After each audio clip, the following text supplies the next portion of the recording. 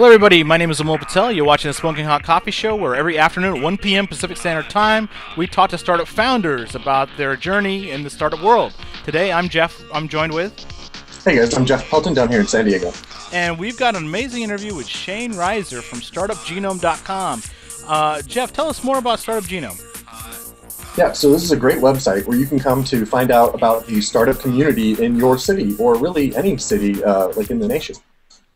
So, for example, why don't we pull up Los Angeles? Let's take a look at what we've got there. All right, so here we we've are. got everything labeled from startups, investors, accelerators, incubators, events, and more. Got you. So if I live in Los Angeles and if I want to find other startups in my neighborhood, in my zip code, let's say, or investors, this would be a great resource for me to figure out who they are and possibly start connecting with them.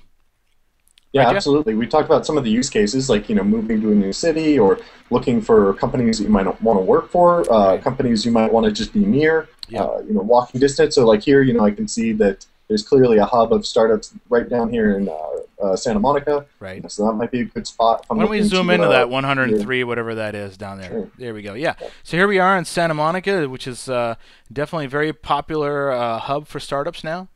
Here in Southern California, and yeah, it's really great. I can see all the different companies where they're physically located on the map. Obviously, if I'm moving to Southern California, I'm from, let's say, New York or San Francisco or some other area of the world or the country.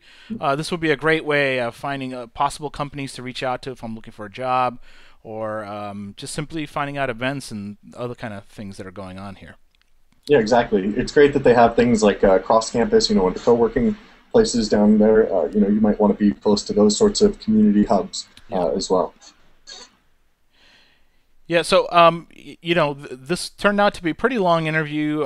We talked a lot about how this mapping data could be a leading indicator for certain industries, leading indicator for innovation that's happening in different parts of the country and different parts of the world.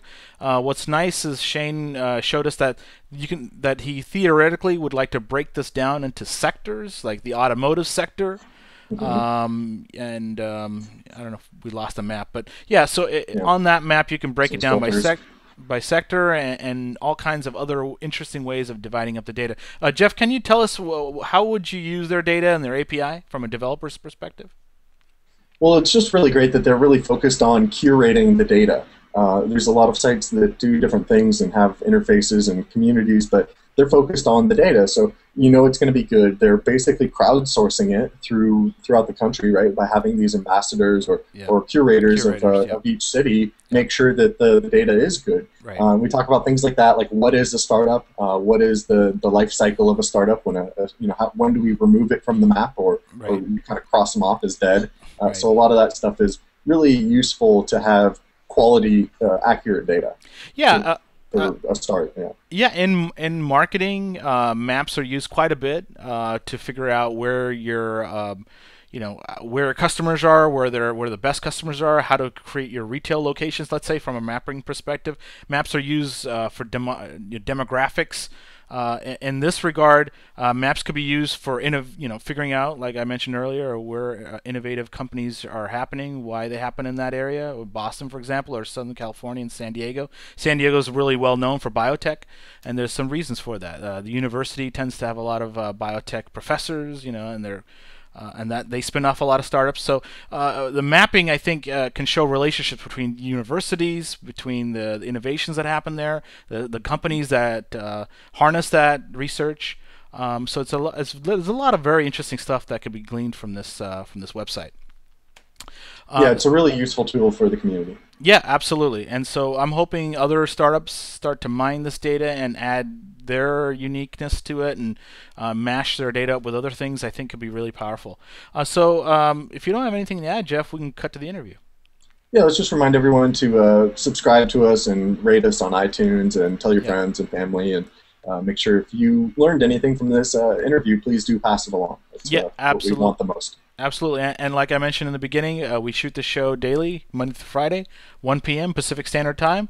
Please definitely check that out, and we're going to have a chat and all that sort of thing, right, Jeff?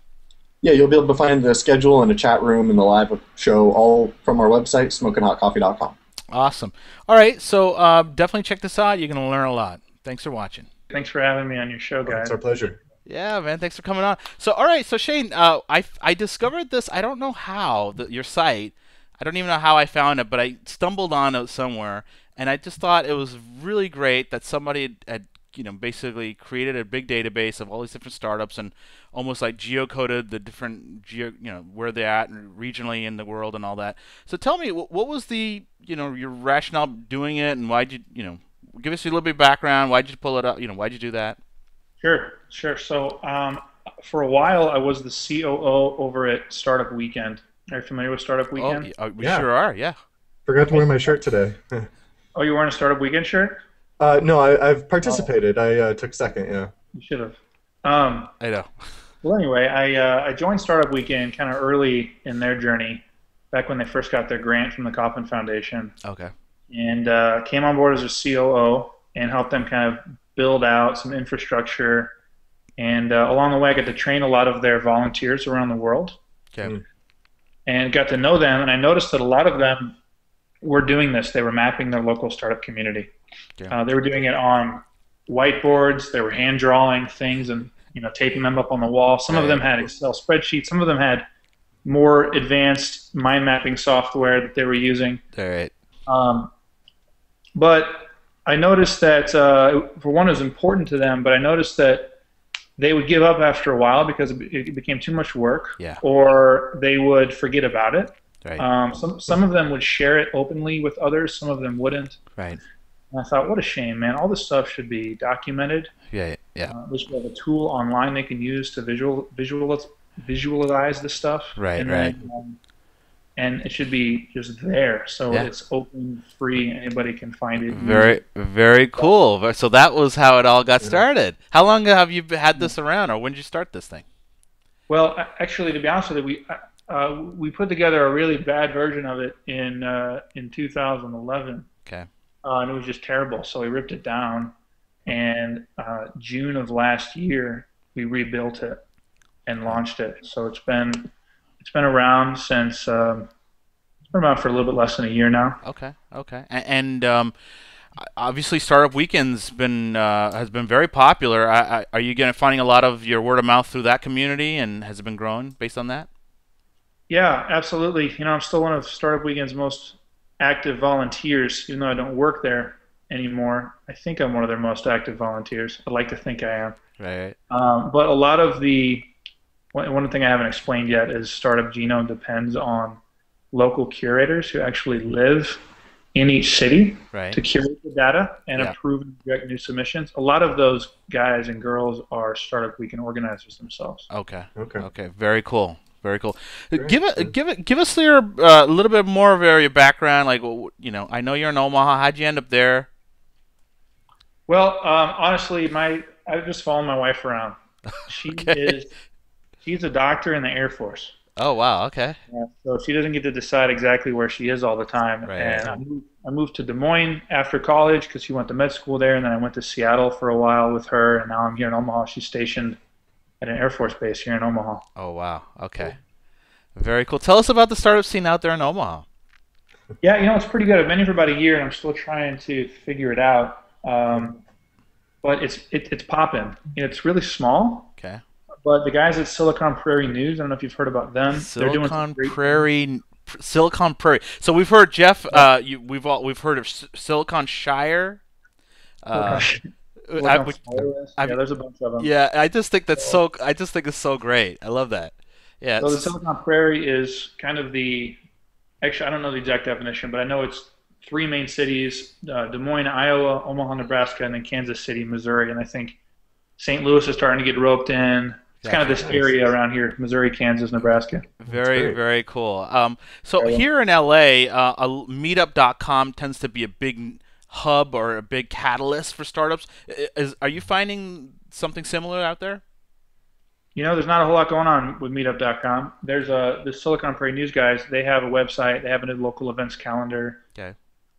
They promote most of the events, so everyone finds out via those guys typically. Okay. Hmm. Gotcha. Interesting. That's great. Have So you heard of Big Omaha? It's an no, event. You heard of it? No. Okay, well, Maybe. I'm surprised because this conference is amazing. It's probably the best startup conference I've ever been to, and it's here in Omaha. It's run by the Wow. Silicon Valley News guys. Okay. Well, Okay. why is it such an stand out versus some of the other places you've been? Well, the reason it's such a great conference is that it's small enough so that it feels like kind of an intimate environment. You get to know a lot of the folks that are there. Okay. Well, they get national attention. They bring in speakers from both coasts, Okay. and I don't know. You get kind of the national attention with the kindness of the Midwest, if you will. You know That's what I cool. mean? Yeah. No. Interesting. We actually had the guys from Drifty, and they're in Madison, and yeah, there's this whole like we work harder, we're like more down to earth, all that. You guys on the coast are like too crazy for us. You know what I mean? Trying to And they're blow right in up. the middle of everything, right? I don't know if we work harder or what. I do believe there's something to be said about the Midwestern work ethic, Okay. but I've met great people in every city and every country in the world. Right. So you've had the pleasure of being able to work from home, Yeah. from your desk, right? Tell us Yeah, about I'm that. working from home right now. Yeah. I mean, have you always been able to just work from your laptop on the go? Yeah. Well, not always, but when I started getting into this kind of startup world, Hmm. yeah, and I love it. Right. It's pros and cons, right? Working at home. Yeah. Yeah. You Yeah. Uh-huh. gotta get your face time. So my startup Genome is actually a side project of mine. Right. I work Okay. full time at Dwala, and I do head over to the Dwala office every once in a while to get some face time because you got to get that face time. Gotcha. Okay. Tell us a little about Dwala.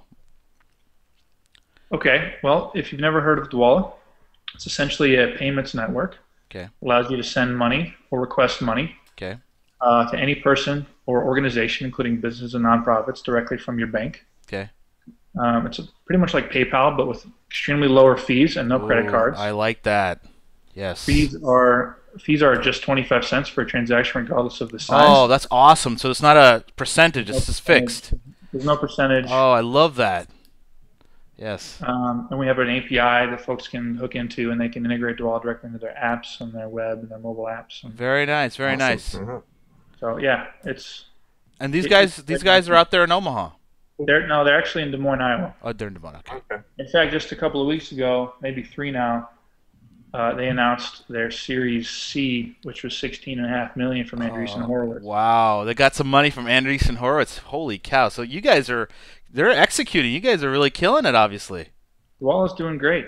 Yeah, absolutely. It's Series B round was led by Union Square Ventures out of New York. Oh wow, that's so great, man. I have to tell you, PayPal has just gotten way too big and way too slow, and it is just. I mean, I bitch them out quite a bit on the show. I know, Jeff. I mean, Yeah. they power a lot of my transactions because there's really not a lot of a lot of viable competitors. So I'm always looking, and I'm gonna have to look at Yeah, Dwala here. no one really likes PayPal. What's the best use case for Dwala right now? I see you've got individuals, businesses, developers, the API, all that stuff. We love to hear anytime we can make this stuff easier. Yeah, one particular use case we've been getting a lot of traffic on lately is payouts. So if you're a company and you're paying out hundreds or thousands of people, Yeah. either using PayPal's Mass Pay tool or using wires or writing paper checks and mailing them out, Right. it costs a lot of money to do all of that. Yeah. Yeah. We have a tool called Dwala Mass Pay that lets you pay thousands of people in just a few seconds for just a 20% That's fee. so great. So this could really power marketplaces if you have a startup. Yeah, both the pay in and payout side. Absolutely. Very cool. So you guys Very are cool. finding a lot of developers using your API for things like that? I don't know the numbers, but yeah, I believe most of our transactions are driven through our API, Oh, great. not using the web and mobile app directly. Oh, How big are they right now, headcount wise? Do you know? Roughly? Dwala? Yeah. We've surpassed 40 at this point, soon to hit 50. Wow. About And yeah, how probably. early did you get in? I joined in October. I think I was number 30 or something. Gotcha. Yeah. Very cool, man. Very cool. All right, so we're straying a little bit off topic here. Tell us more about Startup Genome and No worries. yeah, and your role at Startup Weekend and all that. Okay. Well, I'm not sure I've really defined Startup Genome quite yet for you, but Okay, let's go for it. the mission of Startup Genome is to, one, create the world's most accurate and up-to-date database of startups and all the players in the startup community. Okay. And then make that data free, open, and accessible to anybody in the world, and then layer on really cool visualizations. So we've Oh, started I like by that. I like that. we started by importing just a bunch of data. We sucked down all the data from Crunchbase's API, which was difficult to deal with because the data integrity wasn't the highest. Whoa, hold on. Wait, don't go Tell us over this about one. that. So what do Yeah. you mean by data integrity? Did you have were there bots? Were you scraping it and they cut you off? What is it? What are you saying? No, they have a pretty open policy. We're able to get all their data. Okay. The data itself just was kind of dirty. They didn't have a lot of standards on things like location, so we had to do a lot of cleaning up of location in order to get lat long coordinates. That long. Yeah. And then they had a lot of stuff in there, just restaurants and mom and pop shops and stuff that we didn't want in our database. And Gotcha. Had nothing to do with like real startup community Well, stuff. yeah, real quick, how do you make that decision? Yeah. yeah, How do you make the decision to keep the startup restaurant out? Yeah. one of the, Yeah. Mom and pop Chinese restaurant over here. What the hell's that doing in Crunchbase? Well, actually, fundamentally, I kind of think about this all the time. I've been to Startup Weekend and whatnot. Like, we say startup is a startup show. We're always talking about consumer web apps, or B2B web apps, stuff that lives on the internet. I just feel, we kind of give away the, brick and mortar startups.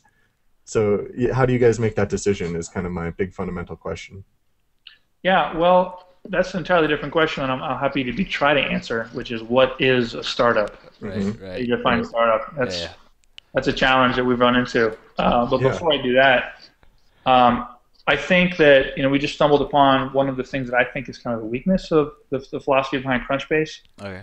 and how I think StartupGenome can be a little bit different, and that's twofold. One is with Crunchbase, there's just a couple of guys up in AOL's office just approving everything that gets submitted, and they don't really know what's happening in Omaha Right. or Kazakhstan or anything. Right. So we're building a network of volunteer curators to basically own the data for their city. We've got 275 around the world, and we're growing. And the hypothesis there is a combination of crowdsourced data, but with also curated data. Okay. To lead to more accurate data. Okay. And then second is to build it around communities, not just a massive one user, search the world type format, but have destination pages for every city so people can see what they care about and then look at themselves. Very cool. Around. Nice. Yeah. Well, what's a startup? That's a tough question, and the way that I think I'm trying to answer that. Well, hold on. Before you get into that, Shane, Yeah. how did you clean out all the mom and pop grocery stores or random crap that happened to be in Crunchbase? Because if you're looking at 1,000 rows of records, how'd you do this? Yeah. Well, the way we're doing it is all right. So quick history. When we first started it, we launched every city at once. We pulled all the data in, and we built maps for every city, and we just launched it. And there's thousands of maps out there. Okay. And we did it before we cleaned the data up. And people looked at the maps, and they said, this data is out of date. Close, right? Okay.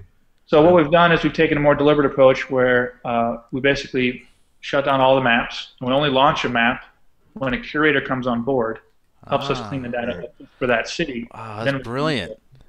We can make more noise around a launch that way. I love it. I love that, man. I love this. Mapping is sort of the base unit that many people can collaborate over because everybody can relate to each other from geography perspective. True. And, Very true. Yeah, it's sexy. I want to do more cool things. If you go to StartupGenome, you'll notice in the top left there's a tab for charts and graphs. Okay. And that's something that I wish I could show you, I just don't have ready yet. Okay. But we're going to be launching here at the end of the month, hopefully. Okay. Well, you can always share your screen and show us some insider juicy cuts of something you got. I don't have anything for it. Okay. It doesn't even have to be beautifully designed. It could just be, really cold grids for all I care. Well, I can announce something that I haven't announced it publicly yet. And that is, all right. Fair enough. We just received a grant from the Kauffman Foundation. Is that right? You guys got a grant? We got a grant. That's awesome. We're able to bring on a full-time developer, and we're looking for some others to join the team and really build this thing out. Oh, dude, that's exciting, man. That is really cool. That is really cool. You want to plug that on the show? What technologies are you using? Well, I mean, the site's built in PHP, the database is on MySQL, and if you look at the maps, they're powered by a software called Leaflet. And then that powers the visualization, and then we did some custom stuff as well. But then the map data is actually using OpenStreetMap instead of Google Maps. Gotcha. Yeah, yeah. Love it. We're trying to get those guys on. Yeah, because you know, there's not a lot of options, man. It's like Google Maps and that's it. You know. Yeah, I really like what they're doing with OpenStreetMap. I think it's technically a little bit more accurate, and it's got the same kind of philosophy with volunteer curators, and it's very open and crowdsourced. Right. Very cool. Very cool. Yeah, crowdsourcing with maps just seems like it makes sense, right? Like, how else are we going to cover all of the localities? And how else are we going to do it without getting Drive cars around the world with cameras exactly on. without the car infrastructure from Google and the big money that Google has. So Right. absolutely. All right. So yeah, let's go right back into what is a startup. Oh, okay. Well, here's what I've discovered, because I've probably had 50 people ask me this. Everybody has a different definition of what a startup is. All right. And so if you look at, I'll share my screen. If you look at StartupGenome, you'll notice that we have filters. Can you see my screen? Yeah. I'm cutting to it now. Yep. All right, we got filters on the left and on the right. Okay. On the right, you'll notice a few here. I'll zoom in a little bit. Yeah. The filter, just the map. Yeah. You can filter by date founded. So some people might say, a startup is, has to be 3 years or less. Once it's 3 years down the road. Right. Some people will say, well, once it's raised so much money or so many different rounds, Yeah. or so many employees, for example. Right. That's great. So like it's hard to quantify it. So basically, what we've done is we've just built filters around those data points. Right. We let you define what a startup is. That's brilliant. Well, what's your answer though? What's your filter if you had to, Sure. I subscribe to more of the Steve Blank model or definition of a startup, that a startup is a group of people in pursuit of a repeatable business model. Okay. Which can scale. Which can scale, scalable, repeatable. Okay. And so how long does that last? Is it after 3 years? Is that still applicable? I think it just depends, man. I mean, Dwala is 4 years old. Everyone still calls it a startup. Is Twitter a startup? No. Yes. I don't know. Is it still? That's a good question, man. I'd have to say no. For me, it would be like once you're profitable. Is profitability a startup? Some companies are profitable within a few months. If people are putting your startup as something that they're building their resume, I don't know. If social media, I do Twitter, I don't know if you're a startup anymore. Maybe you are. I don't know. No, this All right, is so okay, to further expand on the startup definition, what are the fringes or edges of startups that aren't necessarily internet or web or on the edges of that towards the mom and pop restaurant? I don't know how to answer that exactly, but on StartupGenome, we're inclusive of all industries. We're not just focused on web tech, although most of the companies that are being submitted to StartupGenome have some kind of technology component to them. yeah. But we have an industry filter on the left sidebar, and you can clean technology, hospitality, Right. Finance. Right. Oh, okay, gotcha. Great. Yeah. Oh, very cool. Yeah, let me pull that up. Very cool, man. What do you? Very What's great. your thoughts on this whole Silicon Beach, Silicon Prairie, Silicon Shire? What's your feeling on that Silicon meme? I kind of wish they would stop using it, just because I don't think the word silicon makes any sense anymore. Like, it was unique to the Valley because chips were being made and chips aren't being made everywhere else. So why are we still using the word silicon? But Right. but it's cute. I mean, it's cute and Right. it's fun, and I don't see anything really wrong with it. I Right. guess. You know what? You gotta admit, everybody was inspired by the Facebooks and the Apples and the Googles from Silicon Valley, and everybody wants a little bit of that fairy dust. Let me sprinkle that in the prairie here. Let me sprinkle it over here in the Shire. And so they're just trying to get some of that action, Yeah. I think. They are, and it worries me a little bit when I hear somebody say that, because I think every community is really unique. They have their own combination of ingredients. Omaha is very unique. Kansas City is Kansas City. Nobody's going to be like Kansas City. Yeah. Kansas City didn't try to be like everybody else. They should just try to be the best Kansas City they can be. Right. Yeah, I guess you got a point there, man. But I have to tell you, man, there is quite a rivalry between L.A. and the San Francisco Bay Area. I could tell you that straight up, bro. It is like L.A. startups are like, fuck those guys up in the valley, man. We're building L.A. There's a very territorial thing going on, I Hey, think. forget the startup scene. There's a NorCal, SoCal, like In bro general, you're right. battle. Just like even Yeah, just in language and yeah. That's true. Yeah, everything. yeah, There's sort of a competition there. yeah, I yeah, think it's even more emphasized with in technology. yeah. Absolutely. Yeah, I see it all over the place. Minneapolis, St. Paul, they compete. Freaking Nice. Des Moines and West Des Moines, like there's these little geographical battles, and I just wish everybody could just help each other, you know. Okay, Yeah, Amul and I were gonna start a North versus South like battle map. See who, like tug of war or something. right. Figure out. Who's I getting don't know more what of the the money? metric would be though. Yeah, Yeah, more funding. I don't know. yeah. How are people using the startup genome maps in their to help them find local startups? Are they like traveling and finding places? Like, what are a lot of the use cases for the maps? Yeah, traveling is a good use case. Another use case is when somebody moves to a new town, they want to see where the startups are clustering, where the offices are, Right. who's there. Yeah. And we've been asked a lot lately for global views on industry. Okay. And so that's something we're going to launch shortly. Very cool. What does that mean, global views? Are you just So if I'm interested in fashion and I want to see where the hot fashion spots are, I can do that. Yeah, just the concept is show me fashion and give me a filter if I want to filter by geography or if not. And then just show me who's investing in fashion companies, who the founders are in fashion companies. Very cool.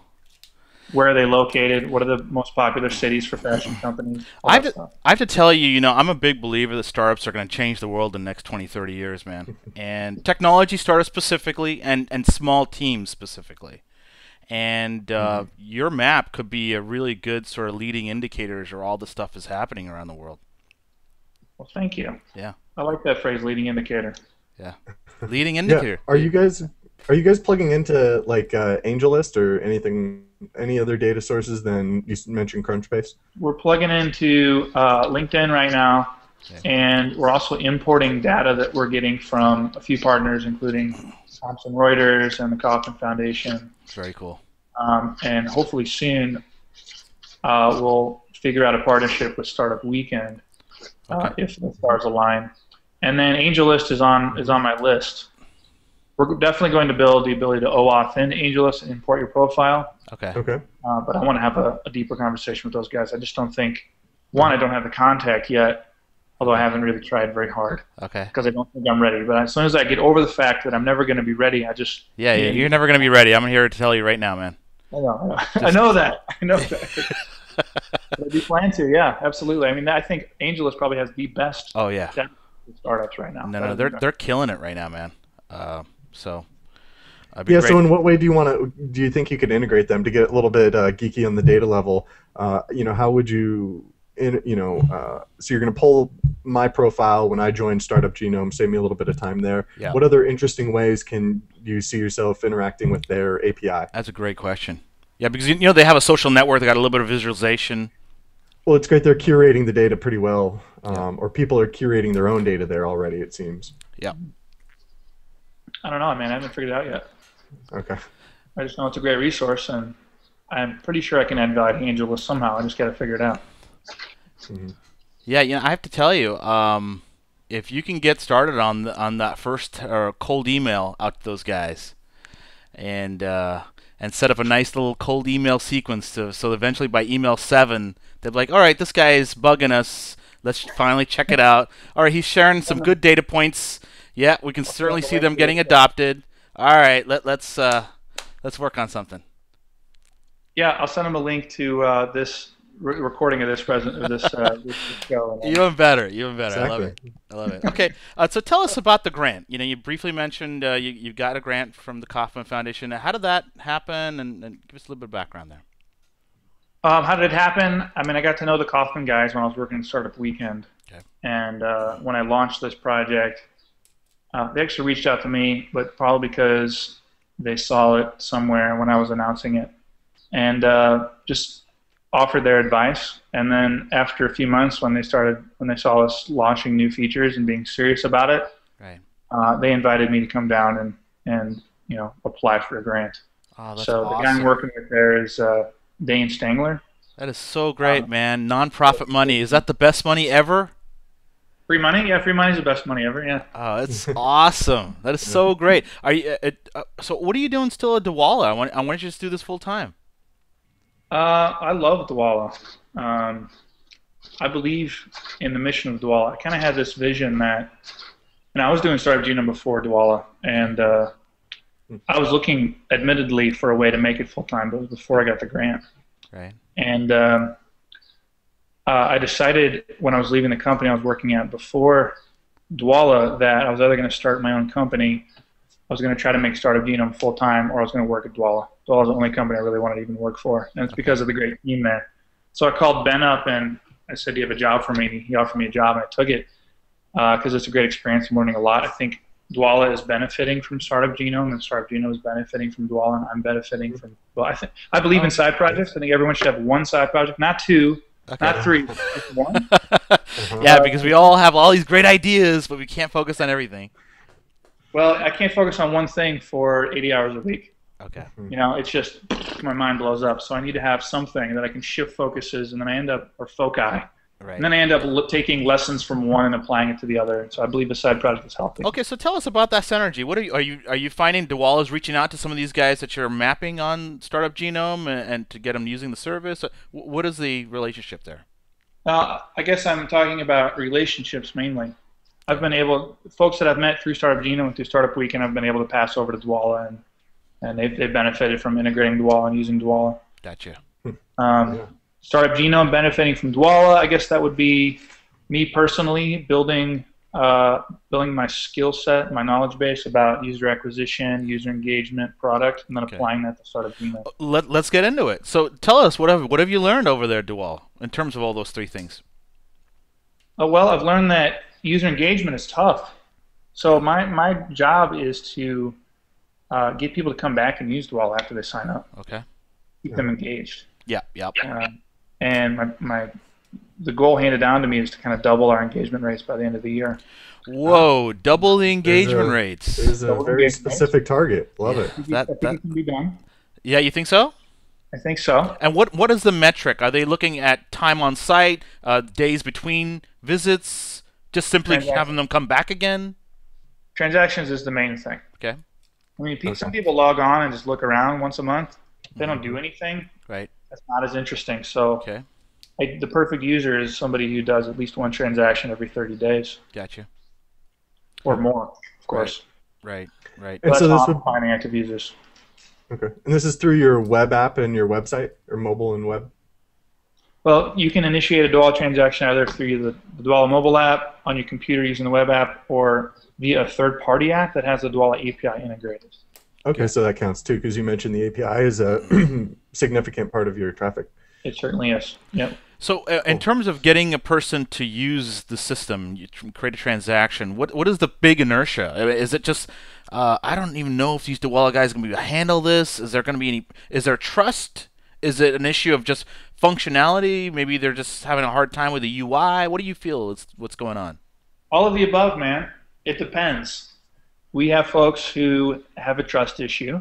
Yeah. Anytime you ask somebody for their bank account credentials and their social security number, right? They're going to go, okay, wait, is this safe? Right.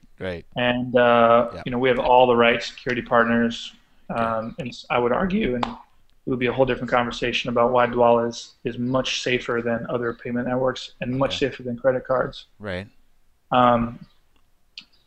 Some people that doesn't bother them at all. Right. I don't know about you, but I signed up for Simple.com, and I got a bank account. Then it was just like this implicit level of trust. Like maybe it's our generation, but I don't know. Maybe it's just me. I don't know, but right.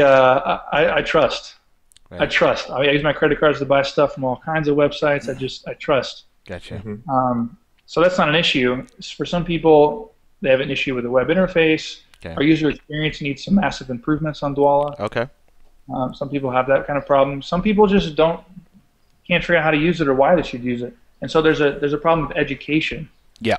That's one of the things that I also took on my lap when I joined Dwala. We built a new homepage. We built some landing pages. Right. Educational tours and things like that. So when people sign up, they know what they can use Dwala for.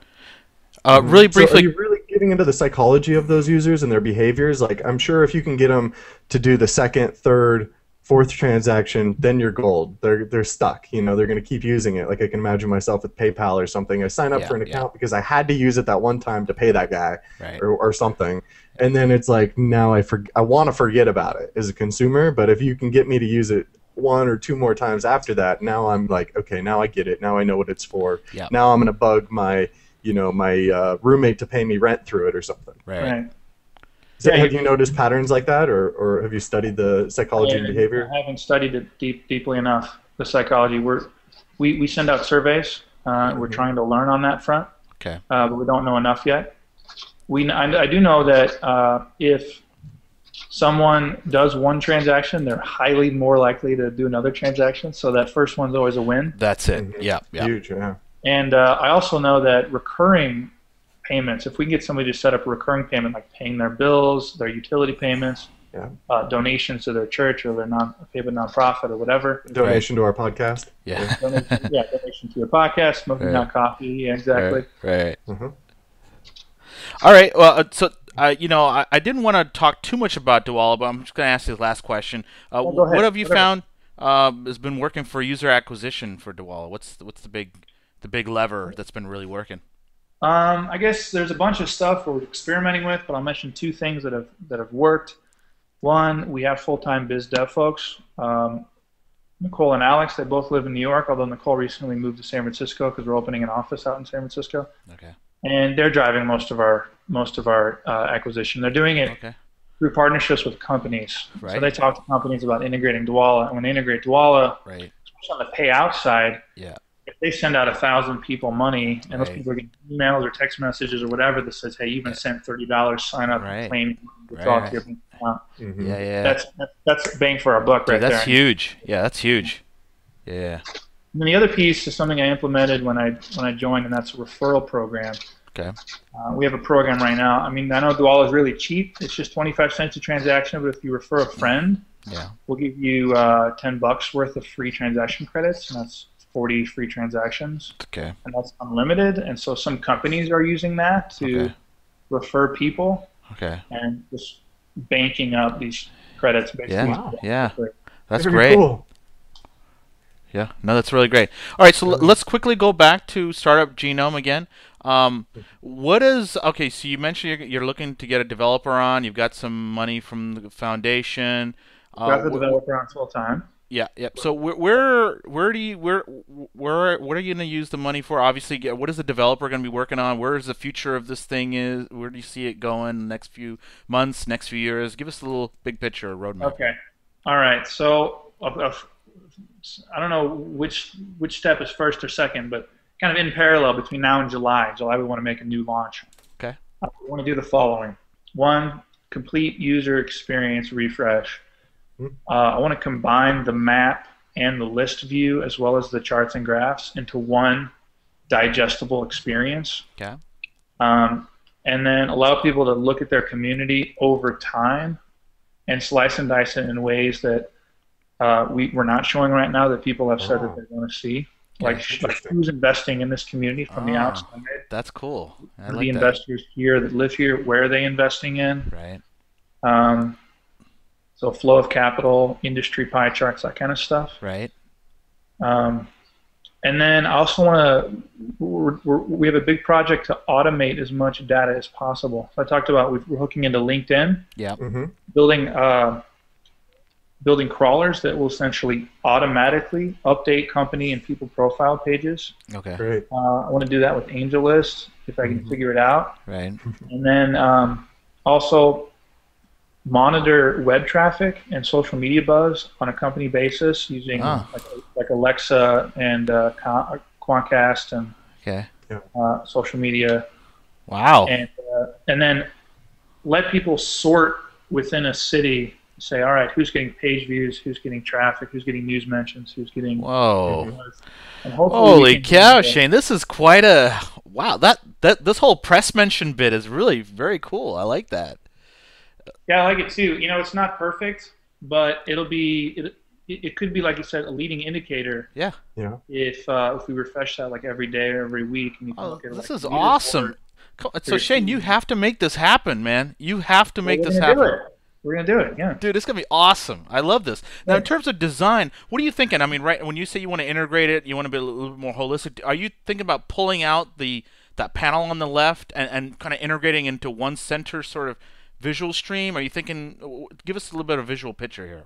I hired a design firm because I'm not a designer. I do not know what the right answer is, but I do Okay. think that if you look at the top left on that bar, Yeah. it's the maps, list, and then charts. Yeah. Yeah. I think it should all be one combined experience. I completely agree. Yeah. I think it could just look a lot nicer. Yeah. Yeah. Yeah. And I think all the filters could be kind of defined better. There's some filters that are missing that should be added. Okay. But at the same time, we've got to strike a balance between overwhelming people with too much data, but also making it very easy and simple. Have you considered possibly allowing certain people be able to export the data out once they've filtered it and like, okay, I love this set, I want to export just this set out? Yeah, in fact, we have that. So curators can export the data for their city at any time. Okay. If you're upgraded to a curator, you get access to this back end, and Gotcha. you can change any company profile within your city, and you can Gotcha. export. And then also, if you click on About at the top, Yeah. you'll notice on the right side under Metrics, you scroll down just a little bit, there is a link, and we update this. We try to update this once a month, we remember, to download our entire global database Oh wow. and just suck all our data out. Dude, So that we're is trying- that is There it is, the whole awesome. thing. Oh Love it. man, I hope because of this free money that you always keep that link updated, man. Okay. Does that mean any plans to offer an API? We do have an API, yeah. If you scroll Great. down to the footer, Awesome. Okay. you'll Scroll see down a there. link for Oh, API. this is so great, man. We're building out Smoking Hot Coffee, our own sort of front end, and we're going to be using this API, Jeff. I have a feeling. Yeah. Well, let me know. I'll help you guys integrate it. Oh, this is so. Right now, the API lets you query on a city, and then it spits back a list of all the companies and information about those companies in any given city. Okay. Oh, great. And I think there's also a company in person endpoint. Okay. Oh, very cool. We've got some more work to do on the API, but it is live. Also, one thing I didn't mention is that our maps are fully embeddable. Okay. Oh, If you nice. hit any Yeah. map on the bottom left, there was that embed this map button. Okay. Mhm. You can take it, you can customize it, you can throw it up on any website. It's all free. This is really great, man. Very nice. Tell me about your, you've given us a little bit of a roadmap. It's very exciting. I super hope you execute on this stuff. What are the big challenges beyond, of course, now you got a little bit of money. Is it getting people to use it? Is it just getting the word out? What's been Yeah, the big? that's the biggest challenge: getting the word out, getting people to use it, and then once they use it, getting them to come back, give them enough value so that they come back. Okay. Yeah. I think the leaderboard in any city could be interesting. Yes. They could get people to come back on a regular basis. Yeah. Yeah. Get the NorCal versus SoCal going. Yeah. That's right. Yeah. The Yeah. ability to You know, compare cities you could- or compare industries could be Yeah. really interesting. Yeah. With especially these rivalries that we're talking about. So Right, have you been having a difficult time at all getting curators, getting these individual cities to be loved by somebody? It's not as hard as you might think to get curators, but the hard part is getting those curators to actually curate once they agree to do it. Okay. And that's where the data automation is coming in. Okay. Yeah. We reached out to folks that are leaders in their community and they're the right kind of people to be curating for their city, Right. but they're busy. They're just Yeah, busy they're people. busy people. Yeah. Yeah. Let me ask one of the maybe common question about a startup database is like, how do you remove the startups that have failed? Oh. Or, that. We Very don't. good point. We mark them as dead. Okay. Okay. Put a big skull and crossbones over their profile. Right. I love it. So we can Yeah. tweet them You out. want to show the life of it. It'd be even really cool. Jeff and I talk about this all the time about the startup sort of life cycle, and the birth and the death sometimes, and then of course the acquired, and the acquisitions, and then the eventual email out from the CEO. We're happy to announce we're acquired. Sorry about all your data's gone. Good luck. You got 3 days to export out. Yeah. I'm like, God damn it. What? So you have your curators pulling down startups as well when they are closing their doors or quietly We mark closing. them as dead. Yeah, Yeah. awesome. That's cool. The other question I have is, what about partnering, or are you getting people to embed this, and what about all the sites that you talked about that are doing this just for their location? So like in LA, we have a site called represent.la that looks a little bit similar. It's just kind of a map. It's doing this, but just for LA. Yeah. How are you going to work with those guys? So we talked the Represent LA guys into building Startup Genome into their code base. So if you do go to their GitHub repo, Okay. there's an option to just check a box and sync with Startup Genome. Oh, very cool. And it will do a two-way data sync. Right. It's been a challenge to get people to do that because it's so easy to just throw a Represent map up on your own domain and make it really pretty. Right. But I'm really concerned that those maps, those Represent maps that people make are going to die because they're on some guy's domain, whoever decides to do it. Yeah. Exactly. And also the data can't be updated. Right. On Startup Genome, you can go and you can claim your company and you can keep the data fresh over time. Gotcha. Yeah. So I'm trying to talk all the Represent map people into just turning that toggle on so they can do a two-way sync and hopefully keep their data a little bit more live. Right. Yeah, I don't care so much about people visiting Startup Genome. I care more about creating the best database in the world. And if that means that other people are going to build cooler visualizations and then use our data, that's amazing. Right. Excellent. That's totally great. I want to support, even if it's for profit reasons. That's cool. fine. That's cool. I dig that, man. I dig it. So, how much money did the Kauffman Foundation give you, and how much runway do you got? Give me $100,000. Okay. And what is that? What kind of runway does that give you? That's a 6-month budget based on hiring a full-time developer and a design firm to redo everything with some buffer. Okay. Okay, so you got 6 months, and then what's your plan afterwards? Plan after that is to potentially build in a revenue stream. Hopefully that works. If it doesn't, okay. All right. Let's start talking revenue stream right away. Then. Yeah. Given our conversation about driving the traffic to Startup Genome and trying to drive the database, how is that gonna? What's your business model gonna be? All right. So we originally brainstormed the idea of like a job board. Yes. Yeah. Yeah. But I kind of kicked that to the curb because there's a lot of great job boards out there. Okay. That are probably doing a better job of it. Well, hold on a second, Shane. Why don't you get this? We already talked about a use case of me moving to Wisconsin, and I want to see where the startup hubs are. This is like really valuable for me as a job hunter or a startupreneur. Shane, there's so much money in job hunting, man. Don't completely let it go. I'm just saying. Okay. Let's hear what he's got to say. I haven't thrown in the trash. It's just sitting in an ice box. Okay. All right. I'm just saying there's so much money. There's got to be a way to get a little bit of that, tear a little bit of that meat off of that big, mastodon. There's a lot of meat on that mastodon is all I'm saying. Yeah, it could be a very lucrative revenue stream, actually. Yeah. But there's this other stream that I got really excited about. Okay. A certain accelerator and a certain nonprofit and a certain university came to me and said, "Hey, we would love to tag people and companies in your system, and then get a white label view with all the charts, lists, filtering, searching, all the maps, and all that stuff of the data we care about, because it's going to help us measure our impact and then keep track of people and companies." Oh, that's a great idea. Yes. So providing them with kind of this service lets them track the alumni and the companies that they're alumni. That is really great. That is, especially a lot of these universities, they got money to burn. Some of them. They have money. The sales cycle sucks, but they have money. Yeah. Sales cycle does suck. Yep, you're right.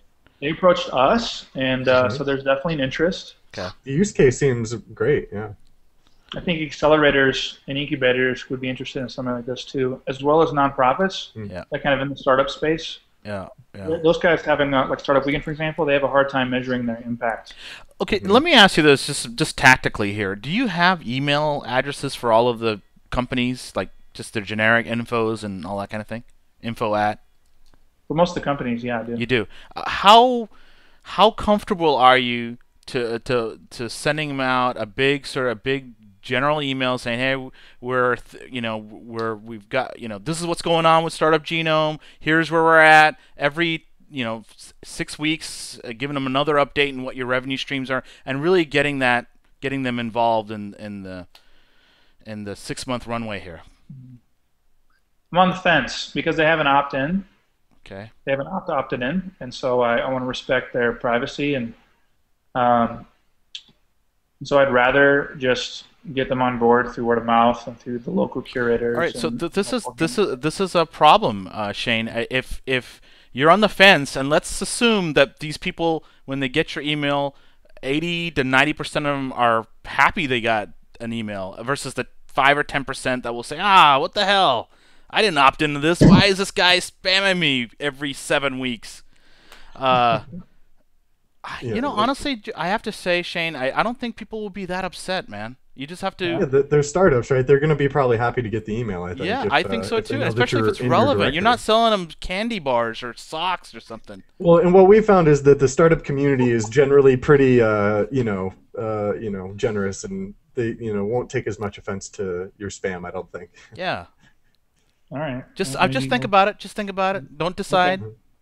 All right. I won't decide right now. I'll just Hopefully, let it if pretend I'm behind you, pushing you over the fence a little bit. It's scary. I know. I know the spam. People don't want to be bothered. Email is sacred. It's a sacred cow. I get it. I get it.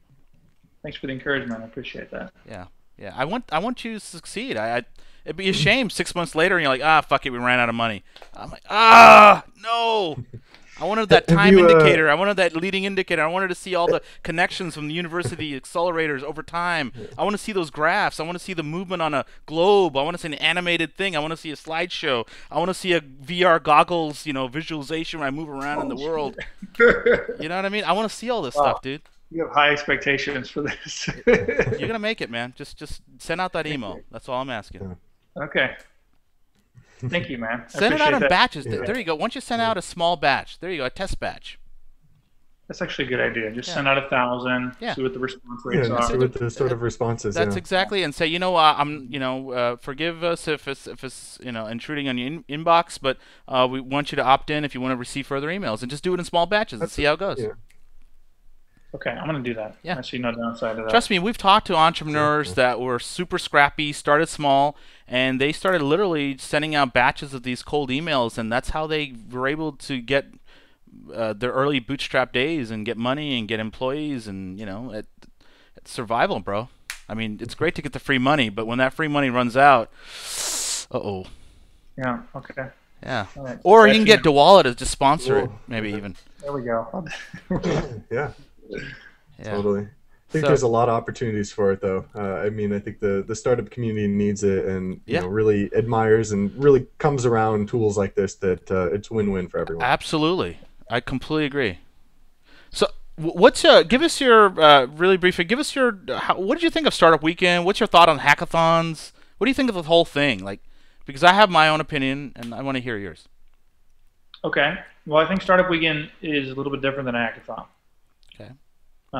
I think Startup Weekend, if the tone is set correctly by the facilitator at the beginning of the event, it's very much about the experience and the education. Okay. Mm-hmm. It can be extremely positive. My best friends I've met through the Startup Weekend community.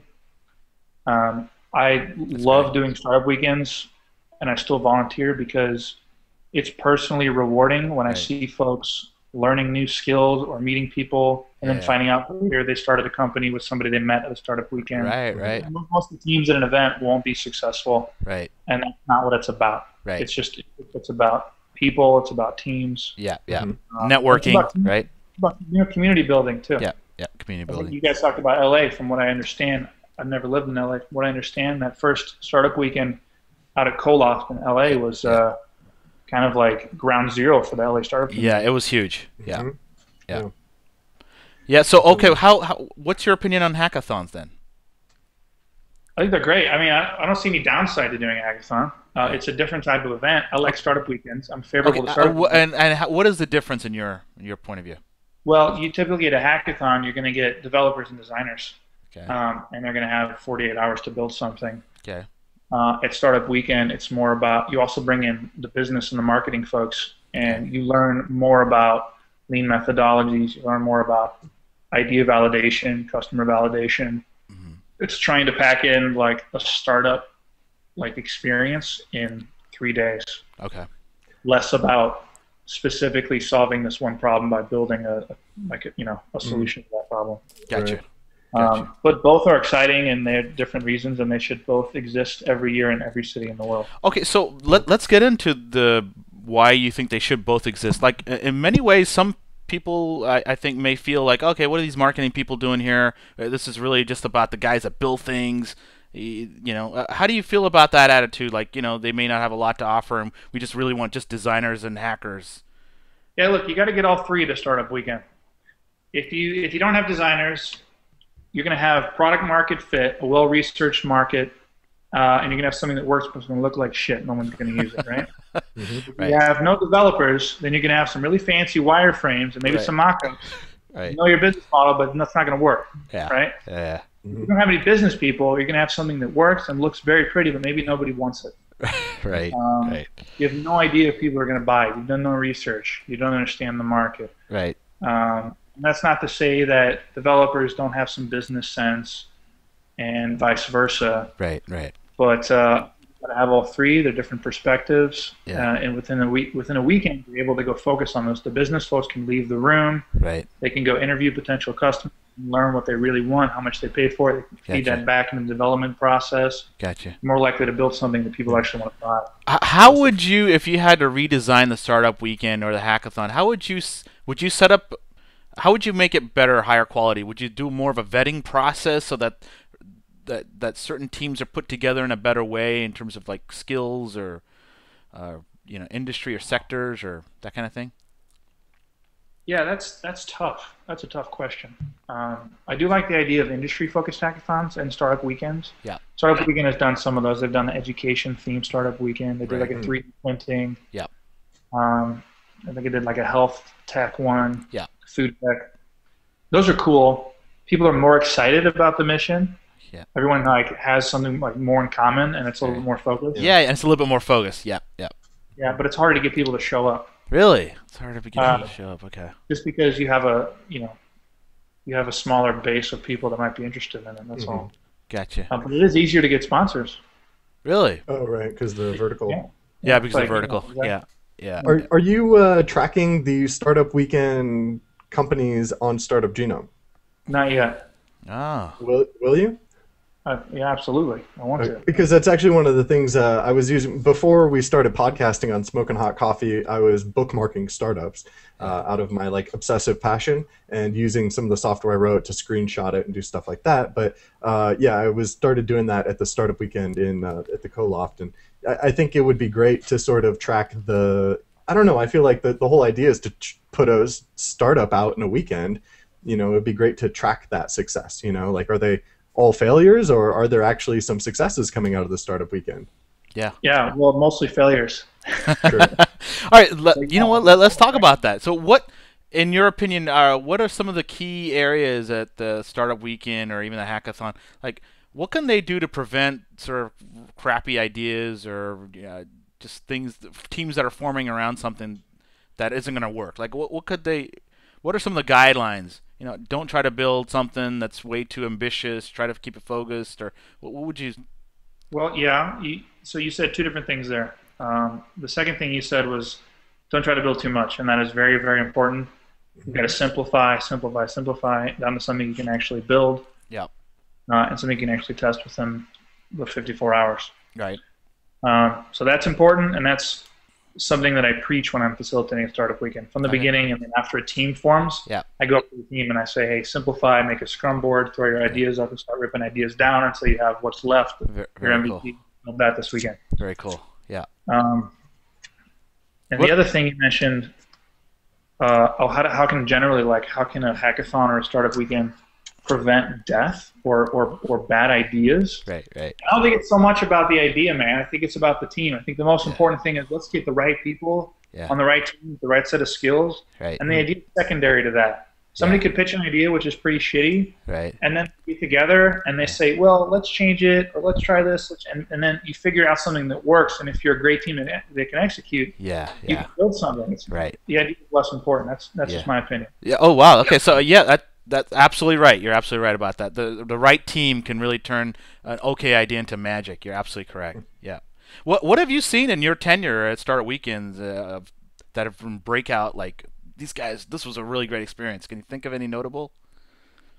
Man, all the things that flow through my mind are like individual success stories. Okay. I have this one great story I'd love to tell. It's not going to answer your question, but that's fine. It's kind of how I got hooked on Startup Weekends and how I knew I wanted to do it. Right. Do you mind if I tell that? Yep, absolutely. Sure, please. Yeah. Okay. How much time do we have, by the way? How long is We've this? got at least 24 more hours. An hour-long interview. Wow. Okay. Yeah. No, we got time. So I organized the first one where I was living in Des Moines, Iowa. Okay. And Clint from Startup Weekend headquarters flew down and helped me run it. And afterwards, I said, this is a lot of fun. I want to try another one. Okay. And he said, why don't you fly up to New York and facilitate the one up there? We need some help. Okay. So I flew up there. No idea what I was doing. It Right. was I was stuttering. It was embarrassing. I was this kid from Iowa up there, and all these New Yorkers were like, who the fuck is this guy coming in here? Apparently they're all in the mafia. Right. So that first event was terrible, but I tried it I guess it would be the third event. I went up to New York and did the next New York event too. Okay. By then I had kind of figured out public speaking, and I was much more confident. Very cool. And before the event, this girl emailed me. Okay.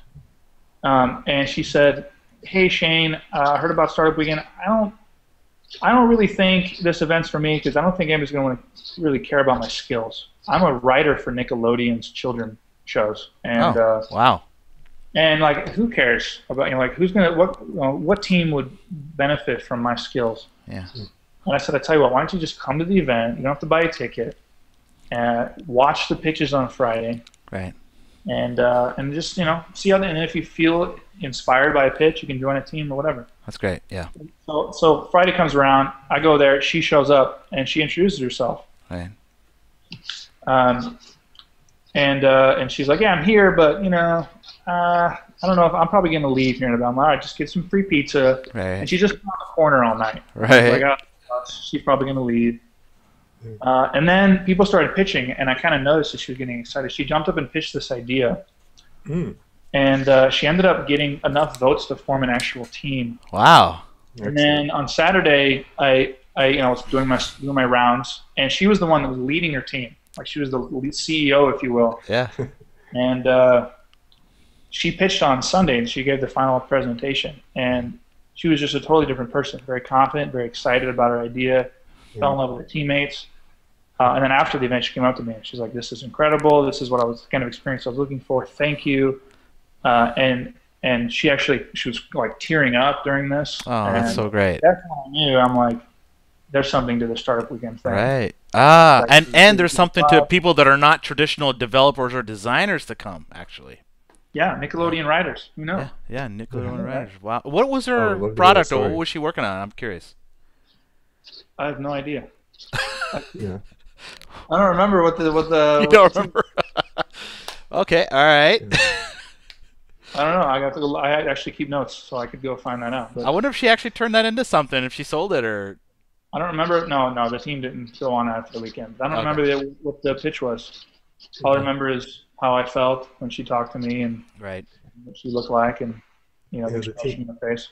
Right. Yeah, Right. The team experience is really what it is all about. What have you found, since we're talking about this, in terms of startup weekends or even hackathons, the male-female ratios? What have you seen? Yeah, it was definitely predominantly male. Startup Weekend's done a couple of women-themed startup weekends, if you will. Yep. Where they try to get like a majority female, and they succeeded in that. They got 80% women. Okay. I wish it was just even. Right. Yeah. I think every team needs at least one female. Okay. They have a different perspective. They look at things differently. Right. It's hilarious to me when you see like 5 dudes building a product, Right. and their target market is females. Yeah, exactly. yeah. This is a fashion app. Yep. This isn't going to work out. Right. This is for women that love bags. Right. Yeah. Very cool. Very cool. All right. Well, I have to tell you, Shane, it's been really great chatting with you, man. Yeah, I didn't know what to expect, but it's been really great. A lot of great startup stories. We can't wait to hear about the updates you've got to StartupGenome, the announcement that are I know. behind the curtains right now. Yeah, But we're looking at a come couple back and tell weeks, us couple of about it. months. When is this new redesign? Next month it should launch. We're targeting July. Okay. Well, we should have. You know what? As soon as I have access to the functional working version of it on beta.startupgenome.com, I'll send you guys login credentials and you can check it out. Please do. You know, as you were talking, I kept thinking, like, what could I do to convince Shane to start emailing? And I thought if you could find a way to segment your database into regions, into zips, or into Southern California, and then literally build notification systems based around regions. So if I'm in the database, Smoking Hot Coffee isn't, let's say, headquartered in San Diego, and then if a bunch of people make updates in San Diego, I get a big long email with all the recent updates in San Diego once every 6 months that I can filter and subscribe or unsubscribe to. People will be indebted, bro. They will be indebted. I promise you, you will not get people running you down with pitchforks and like burn this guy at the stake. It will not be that. They'll be happy. Okay, so the concept is subscribe to your city and get updates about new companies and companies that died and acquisitions. Notable events, press releases over, press mentions, all that stuff to give feedback to how they are within their ecosystem, to almost give a pulse to where they fit, where they're on the leaderboard, all that. Just a weekly digest of your city would be absolutely great to keep a pulse on what's going. I already subscribed to a couple of their startup, digests. Yeah, startup digest. Yeah. I promise to do that. I promise. In fact, it was already on our plans. I'm telling you, Shane, if you just start, the key here is you want to be sending out a couple 100,000 emails a month, and I guarantee you'll find a way to make money off of this. Well, thank you. Just saying, even if you've added like telecommuting jobs at the bottom of this list of this email outs, you'll make money off of that. It's just okay. Events, yeah, absolutely. I'm just saying, man. There is so much money. There is so much money in this, Shane. There is just so much money in this. You want to come join the company and I'm so excited about this. I am. I was just going to try to pull up your careers page and mention again that you said you're hiring, right? Designer and developer. Yeah, come on over. What are you doing with this Smoking Hot Coffee thing? I've never seen somebody more excited about StartupGenome. I know. I'm really passionate. I'm really passionate about infographics. I'm really passionate about, finding ways of digesting lots of information and curating the stuff. I could just totally see as a company within an ecosystem, within a sector, where do I fit? And you guys could be that where I fit thing, So, anyways. All right, I'm going to go do it, man. I'm going to spend the next month and a half, and I'm going to launch it. Okay. All right. Well, cool, man. I have to say, man, it's been a pleasure having you on, man. Maybe you can set us up an introduction with Dwala. I'd love to get those guys on. Yeah, sure. I'll do that. Yeah, no problem. That'd be great. Yeah, that'd be really great. Anybody that's going to kill PayPal is a friend of ours, man. Friend of ours, yeah, absolutely. Yeah. I mean, do you think Dwala, is that their thing? Do they want to conquer PayPal? Is that their big, the big giant? Well, yes and no. I think no because no credit cards, right? And PayPal does a lot of credit card processing. Right. Yes, because we do compete directly with some of PayPal's features. Okay. And we can do it a lot more cheaper and more efficiently. Right. Did you guys know about Dwala beforehand? You know about the real-time gross settlement and the FiSync thing? No. So I know Stripe got a lot of buzz for developer-friendly, developer API and all that. So I think that could be a really big hook for Dwala if they're really going to push their API and push the developer piece. Even though Stripe did get acquired, but that's a whole other story. In fact, our API has been compared with Stripe's API and being just as developer friendly. Okay, I really dug that, man. I love the fact I don't want to use PayPal's gross buttons. I hate those buttons. I want to be able to reskin everything. As a designer, I'm really big on redesigning the experience, and I don't like to be, I don't want to get stuck in that like PayPal's design. I don't want to do that. So. In fact, we have something called guest checkout that allows you to accept money on your site from folks using Dwala, even if they don't have a Dwala account. Wow, that's awesome.